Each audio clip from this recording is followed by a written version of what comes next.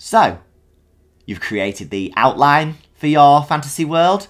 Now it's time to fill it in with some features, some mountains, rivers, seas, volcanoes.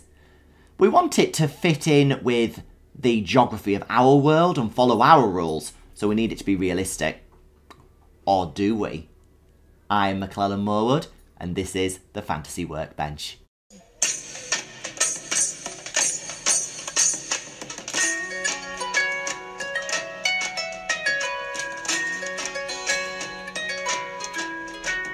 Okay, to start with, let's assume that we do want to follow the established geography and physics of our reality, our world, and make sure that our physical features are following the rules of what they do here.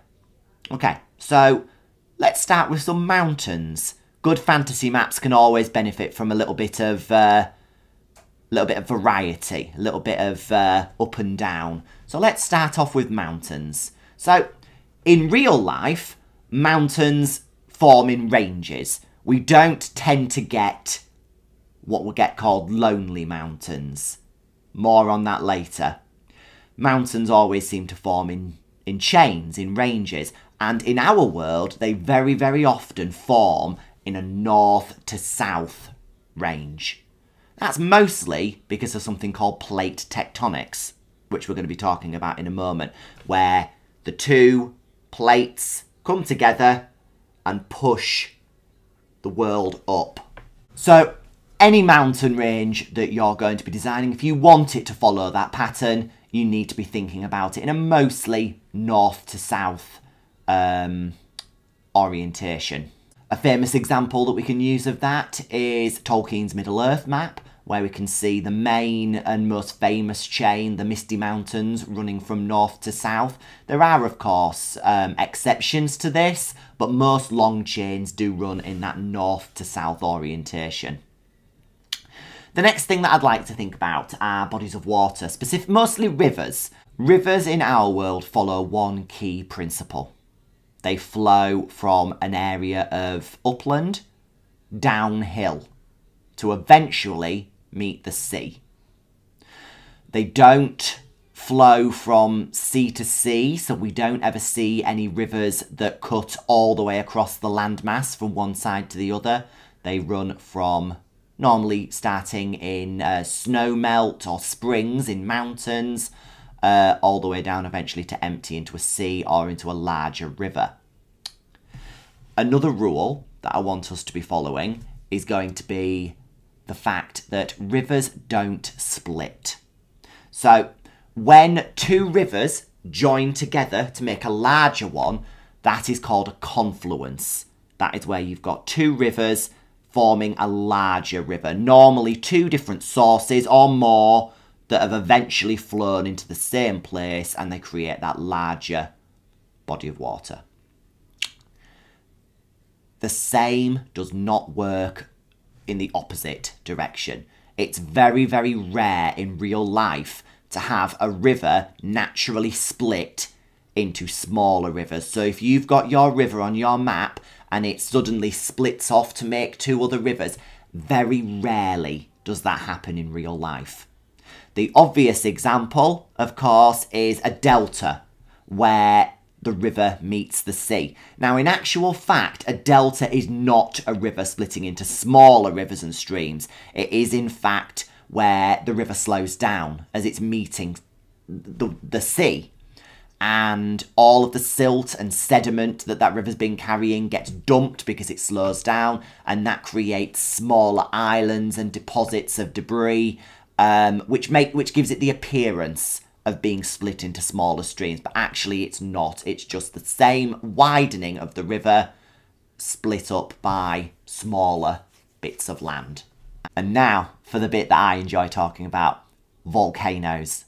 I personally, in my fantasy map for the Phantasm Chronicles, The Call of the Cardinal, I didn't put a volcano on mine, but I've got some own personal headcanon about one of the mountains in my world that might be an extinct volcano, and I'm going to explain why in a minute. I told you that I was going to circle back round to that idea of the lonely mountain. Now, of course, The most famous example of a lonely mountain will go back to who could be considered the father of high fantasy, Tolkien, and his lonely mountain from The Hobbit. In real life, it's very rare that you get mountains standing by themselves. If they are there, it is very, very likely that at some point in their lives, they have been volcanoes. A volcano in your world offers some really unique settings, a little bit of drama, it heightens the stakes at times, or it might just be an amazing backdrop to add a little bit of extra lore and history to your world. If you're going to be including a volcano and you're going to be wanting to describe it, it's important to know of the two different main types of volcanoes. The first type of volcano which you can get is a shield volcano. Mauna Loa in Hawaii is a really famous example of a shield volcano, and this occurs when plate tectonics, I told you we'd come back to that, they come apart and create a gap in the crust for all of the magma to come through, and eventually it forms a volcano from all of that lava erupting, setting, more lava erupting, setting again. Now, a shield volcano is made from magma or lava once it comes out of the earth that's very runny. It doesn't create those big explosive eruptions that are very dramatic in films.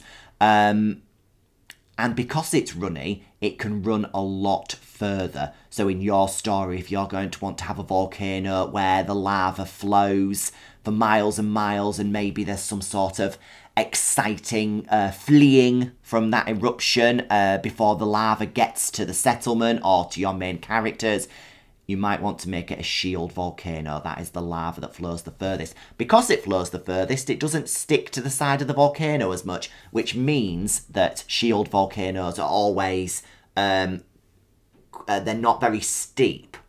They've got quite low edges. The other type of volcano that you might decide to have is what's called a composite volcano, sometimes called a stratovolcano. That is almost the opposite to a shield volcano. That is the one that, if you were to look at a child's drawing of a volcano, this would probably be the one. Very steep edges, lots and lots of explosive lava shooting out of it.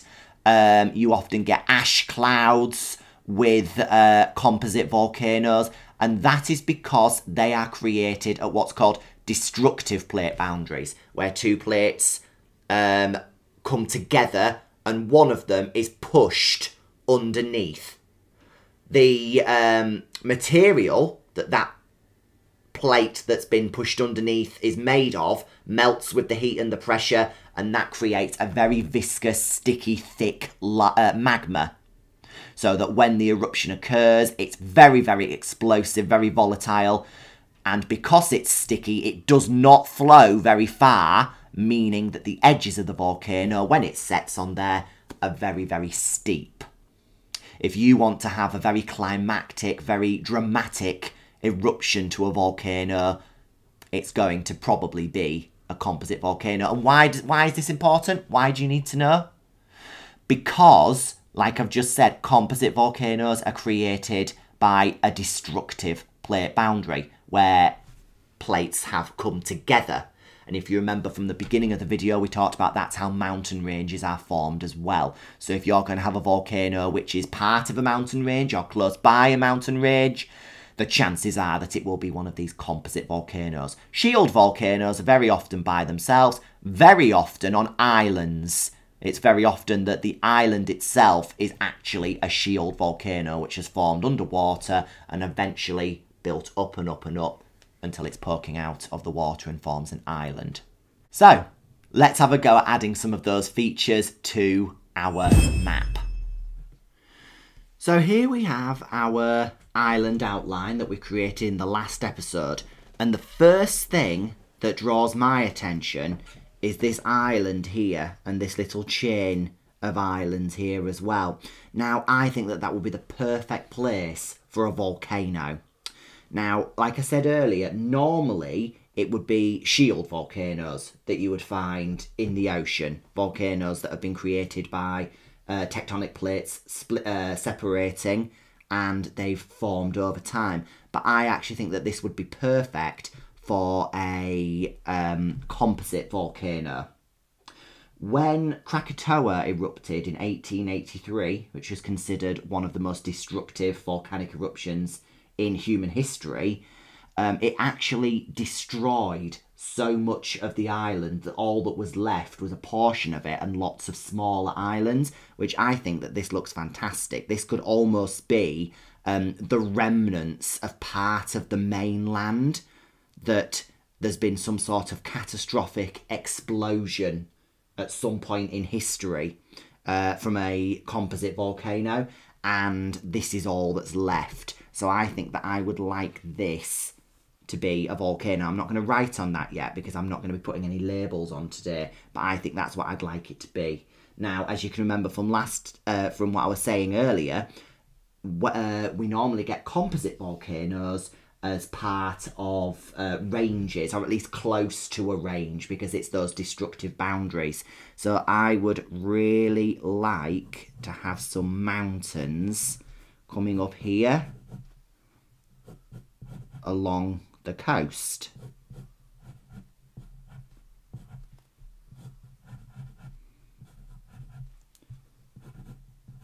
Like this. It's very often that mountain ranges do go along a coastline. If you think of the Andes in South America, and that's because you'll have an oceanic plate meeting a continental plate, and the land is shifted upwards, forced upwards to create this mountain range, and of course also a volcano in this context. We can see here that there's bays and inlets where possibly the mountain range would have continued at some point, but possibly the eruption, possibly something else has caused that mountain range to be split apart. So I really, really like that. I think what else I'm going to do as well is I'm going to add some extra mountains. Maybe not quite as sheer there. I want them to go down the middle. So maybe I might round the tops of them slightly. They are still mountainous, but maybe not quite as sheer. They're definitely not hills though, and they're not quite as tightly packed. Maybe something like that. The reason I'm doing that is I would really like a source for a river, or multiple sources. So we might decide, I might put another mountain there. We might decide to have a river that starts coming down here, and we need it to twist and turn, and meander is the scientific term. I want to have another source as well that comes and joins at a confluence. Remember we said that rivers can join, but they don't necessarily split. And it's going to meander slowly down to here. And remember what I said about deltas. Now, I don't actually have a rubber. If I did, I'd be rubbing this part of the land out, because I'm going to create a delta there, just like the Nile Delta, that's emptying out into the sea. This is the sort of area, when we look next week, that you're very likely to find some sort of civilization around, because this is where the water slows, this is where a lot of sediment gets dropped. It's a good place for farming, for agriculture. So we'll definitely be seeing some sort of settlements here or along the river itself. Think of the Nile in Egypt. That entire ancient civilization was based around the Nile, and it was completely hugging that river. If you went further out into the desert, there wasn't much at all. Okay, so we've got our mountains, our river, our volcano. What else do we think that we need to have? So I might decide that I want to have some form of forest. Now, of course, we need to be considering whether we want a deciduous forest or a coniferous forest. Deciduous forest, of course, being forests of trees which change with the seasons, that lose their leaves in autumn and winter. They change colour, they regain them again in the springtime. And a coniferous forest being like an evergreen tree, almost like a Christmas tree, that stays green all year round, and they tend to have needles rather than leaves. So you need to decide what you're going to have, and it's going to depend on the temperature. In my map of the Cloven Empire for the Phantasm Chronicles, I work on a principle of the further south you go, the warmer it becomes. My map doesn't extend to the point of a whole globe, so I haven't included anything like an equator, but that's a basic principle that you could go off. And we could go on something similar here. I think just because it's something that I know, I think I'm going to do that, but you change it up. It can be any type of weather pattern that you fancy. So I think that I'm going to have some form of deciduous forest on this little peninsula.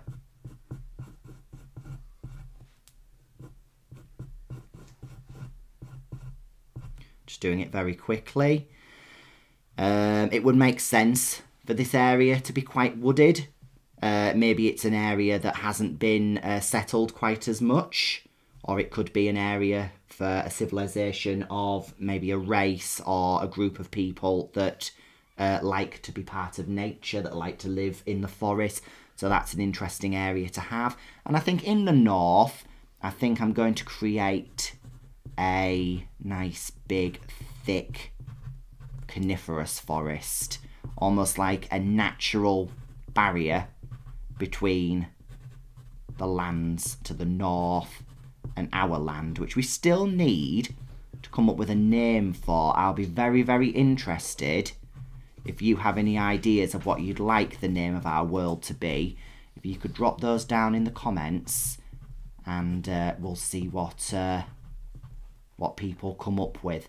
But I like the idea of there being some sort of natural barrier.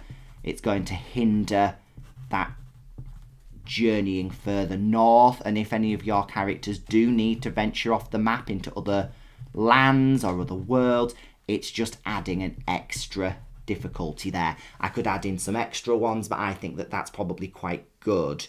The way that mountain ranges work is you normally get one side of a mountain range which is quite dry and arid, and then you'll get another side which is quite damp with lots of vegetation.